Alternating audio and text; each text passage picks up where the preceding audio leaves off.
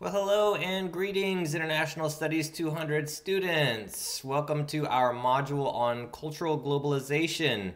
This module on cultural globalization spans a couple of weeks, and for this week we have a reading by John McCormack in a textbook on global studies on culture and identity to give us a framework to look at culture under globalization or within globalization.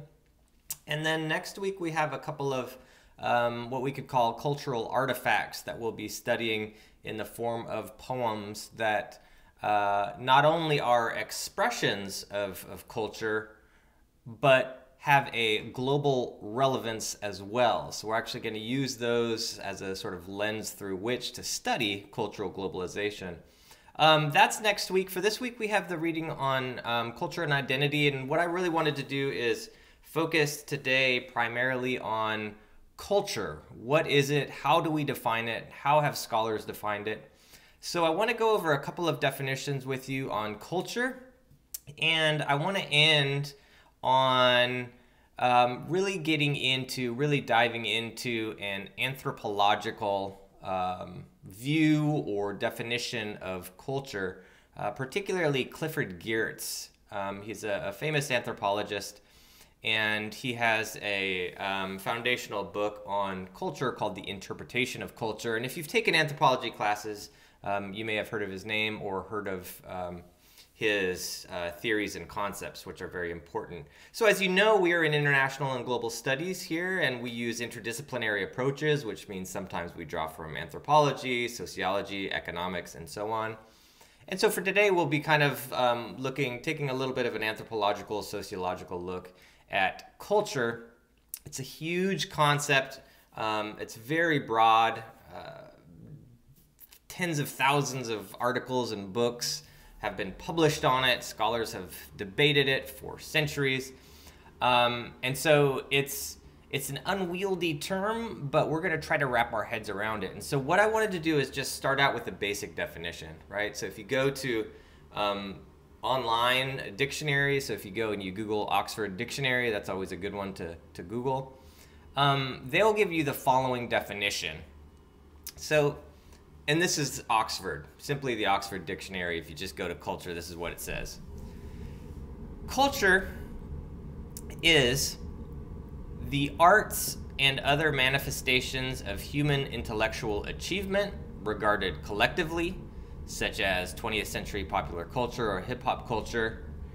And it's also the customs, art, social institutions, and achievements of a particular nation, people, or other social group, e.g. Caribbean culture, people from many different cultures. And I wanted to note that social institutions here, the combination of an institution and society, social institution, can include anything ranging from religion to societal beauty standards. So here we have culture defined in two ways. One is that it's a set of customs, arts, social institutions, and achievements of a particular nation. And another is that it's the expression of those social institutions, customs, values, worldviews, such as arts or literature. And that's all falls under culture. All right, so I wanted to go through a couple more ways of looking at culture to just sort of reinforce what that is, or how we can define it. And I think in your reading for this week, the PDF, John McCormack does a pretty good job of defining it as well. So if you look on page 65 in the PDF of our reading for this week, he says that culture is a term used in anthropological or sociological contexts to describe a community of people with a shared history and common values, beliefs, and customs. It can also be used to describe the expressions of a community in the form of art, cuisine, literature, or music, but it can also describe a set of assumptions associated with an institution or society.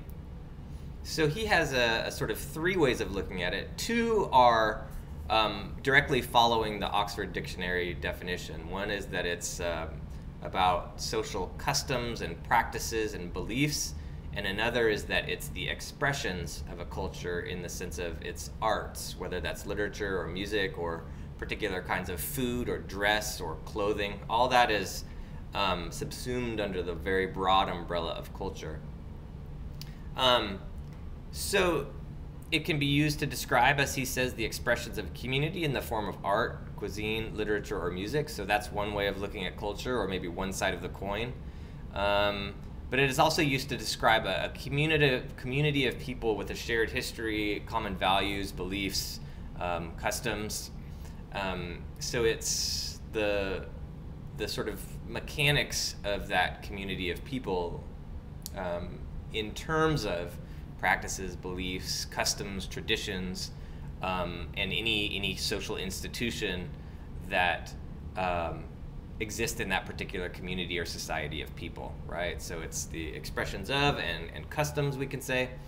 But he also adds another aspect to it, in that it can describe a set of assumptions or ideas associated with an institution or society. And so this can get towards our term that we've used before, ideology. So a set of ideas that actually shape practice, right, or shape behavior, a set of ideas.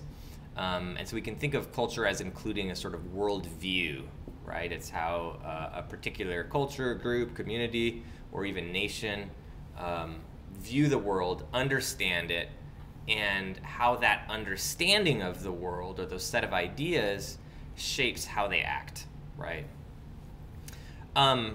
Another definition I wanted to run by you is from our textbook, which we're not reading this week.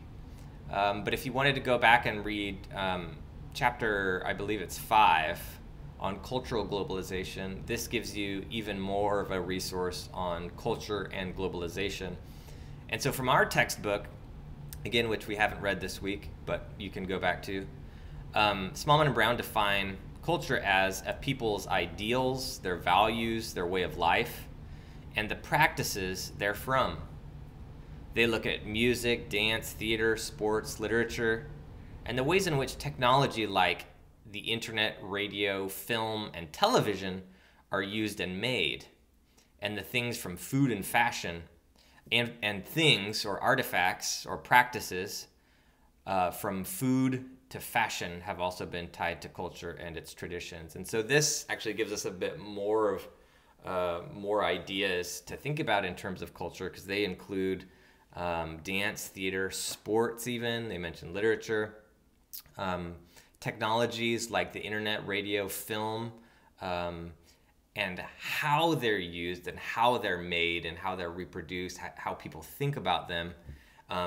And everything from food to fashion, the kinds of clothes a group of people, clothes themselves are expressive of a certain identity or worldview or a particular choice or even tradition, right? So all of that is cultural.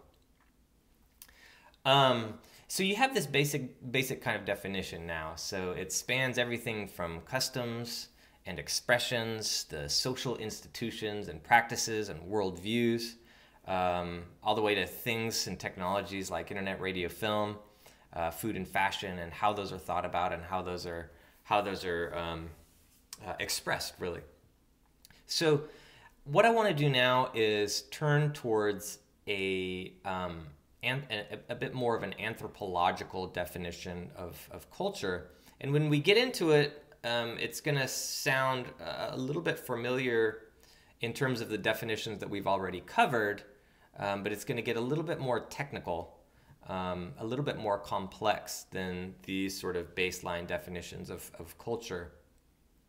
And the reason why I wanted to bring this up is because it's an important methodology that we use in international and global studies to understand, for our purposes here, cultural globalization, right, and how culture functions in an interconnected world, but also for you just to have a critical tool and a critical understanding of just what culture is and how it operates.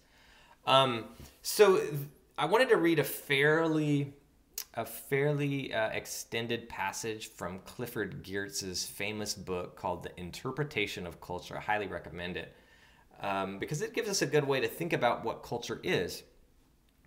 And he starts off in this passage by going over a set of concepts that another anthropologist, Clyde Kluckhohn, uses to define culture. And so he talks about how in this anthropologist's book, that in some 27 pages of his chapter, he manages to define culture in turn as, number one, the total way of life of a people. Number two, the social legacy the individual acquires from their group. So that's the social legacy the individual acquires from their group. 3, a way of thinking, feeling, and behaving. 4, an abstraction from behavior. 5, a theory on the part of the anthropologist about the way in which a group of people in fact behaves. So it's also a methodology. 6, a storehouse of pooled learning. So this is everything that a culture knows, from its history to its traditions to its values to the way that it goes about existing in the world. So a whole storehouse of pooled learning. Pool there suggests that it's social, that it's communal. 7, a set of standardized orientations to recurrent problems. So how a culture solves problems, how a group solves problems. 8, learned behavior. 9, a mechanism for the normative regulation of behavior. So this just means social norms. 10, a set of techniques for adjusting both to the external environment and to other people. So how to exist and relate to one another. And we can also include earlier definitions of technology. And finally, 11, a precipitate of history, right? So that's the kind of history as it's archived, an archive of history, really, or a sort of a communal understanding of history. So maybe it's sort of like the shared knowledge. So if you sort of anthropomorphize a library, for example, so culture has a kind of library that it shares in their consciousness and their learning and teaching and practices, right? So it's this precipitate of history, right? And that kind of goes along with this idea of that it's a storehouse of pooled knowledge. So all this leads Clifford Geert to argue that, quote, the concept of culture that I espouse, this is Clifford Geertz, is that a person is an animal suspended in webs of significance that they themselves have spun. A person is an animal suspended in webs of significance or meaning that they themselves have spun. I take culture to be those webs. I take culture to be those webs. And the analysis of it to be therefore not an experimental science in search of law, but an interpretive one in search of meaning. So let's pause here. We got a really sort of complex set of definitions of culture, 11 mechanisms or 11 ways of defining it. And this leads Clifford Geertz to say that what he argues is that people are animals suspended in webs of significance or meaning, and that cultures are themselves those webs. Culture is the web, right? That we're all suspended in, and we've created that web ourselves. And the web is a whole interwoven complex of meaning and significance. What's important, right? Significance, meaning. So what Clifford Geertz has done is used a metaphor here. So he's comparing two unlike things to make a point. And so he's saying that culture is like a spider web. So we know a spider web is this complex, interwoven structure. It's malleable, it's changeable, and it's constantly being made and remade and made and remade. And it's so important to the entire life of the spider, right? It's the spider's whole life, because the spider has spun, or cultures and people have spun these webs, and those webs are webs of meaning and significance, and that includes institutions, social institutions, and things like that. So he uses this interesting metaphor of the web to define culture, and he says it's interpretive. It's not a science in the sense that there are hard and fast laws. That's because it's mutable and it's changing like a spider web, and it's constantly being made and remade. There's not one set of absolute laws that everybody in the world follows. There's a multiplicity of cultures, webs, meanings, and you can get a sense of how complex it is by our discussion here, just trying to define what culture is and how important and how broad it is. And so we can say, finally, that we can answer the question of what is culture, or at least we can do it based on what we've learned so far. So culture includes all of the above and more, everything that we've just talked about, all the definitions we went over. So it includes all that.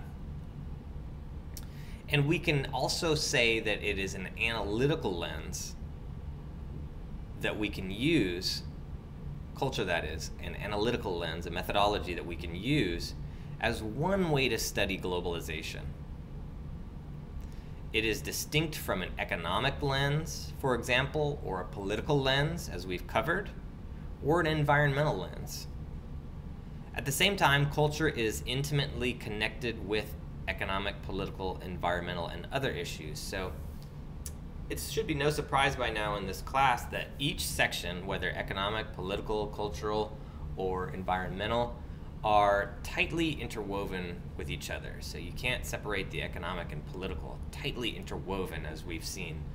Same goes with culture and cultural globalization. So you cannot separate the cultural and the economic. We know that economics isn't some independent machine that's running in the clouds with no respect to human cultures and human societies, that it has meaning behind it, it has values behind it, it has ideologies behind it. And how do we study that? Well, it's cultural, it's societal. The way that we use this broad technology and interrelation called economics comes out of various cultures, comes out of webs of meaning, has webs of meaning behind it, has worldviews, has ideologies that actually drive the concrete mechanics of it. And so you can't separate culture and economics, or culture and politics. And culture, for example, is also another way, in addition to economics and politics, for us to study globalization. And so that's where what we're going to cover in the remaining module on cultural globalization is how does it allow us to think about the world? How does it allow us to assess the world and examine it? And then how can we use cultural expressions that have a global significance to understand and make arguments about that world? And how does that then allow us to solve some of the problems that we want to try to solve as citizens of the world, citizens of a nation, and invested scholars in the health of the world and the nations and the regions in it? So to sum up, we can define culture roughly as the customs, arts, including music, film, art itself, literature. It's the expressions, social institutions and social norms, ways of being, values. It's the webs or structures of meaning or significance people have, and the achievements of a particular nation, people, or other social group. So all of our discussion today, in tandem with your reading the John McCormick PDF, Identity and Culture. If you'd also like to go back and take a look at the culture chapter in our textbook, I would recommend that. And then we'll have our discussion, whether online or live, next week about some global expressions of culture that actually give us a good way of understanding globalization itself. All of that will give us a good way to understand not just culture, but cultural globalization, which is our module for this week. And so that's it. And I look forward to seeing you online, live discussion, either one of those. And be well. Thank you.